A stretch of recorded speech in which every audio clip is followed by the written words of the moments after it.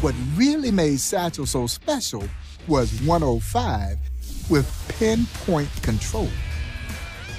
He could put it exactly where he wanted to put it, and I'm not talking about just throwing strikes.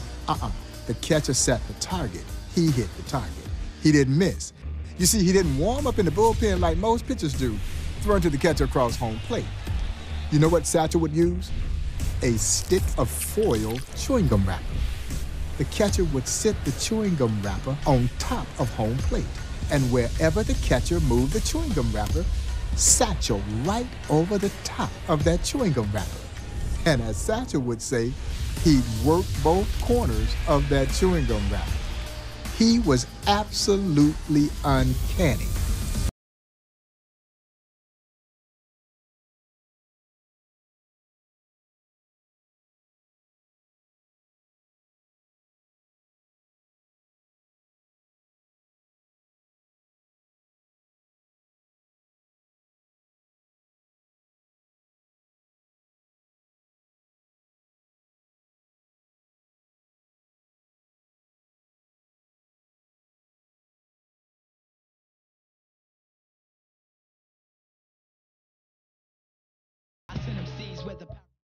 Ready to go now.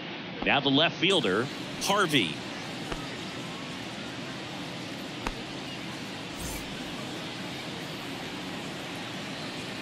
The pitch.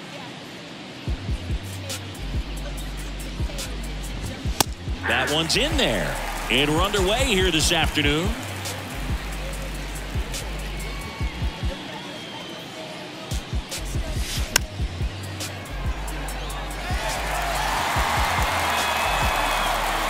The 0-2 pitch from Satchel.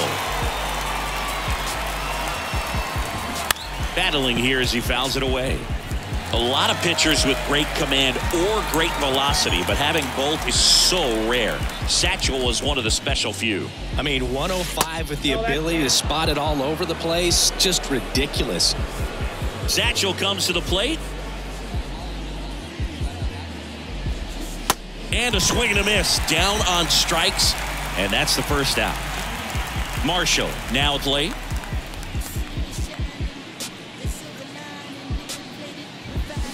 Pitch is in for a strike. That's strike one. You know, Ryan Helsley dialed it up to 104 miles per hour in 2022. To think Satchel was doing it 80, 90 years before that is just crazy.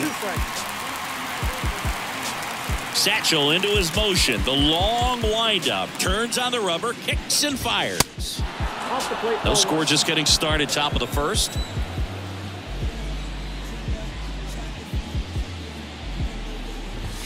Got it by him for the K.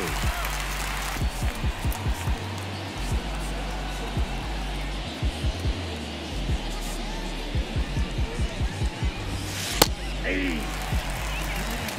0-1.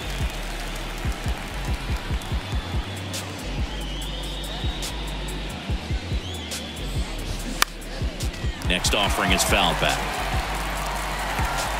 Satchel kicks and delivers. Gets a piece there. We'll do it again. Paige winds and fires. Out there to center. Newman makes the play, and it's out number 3.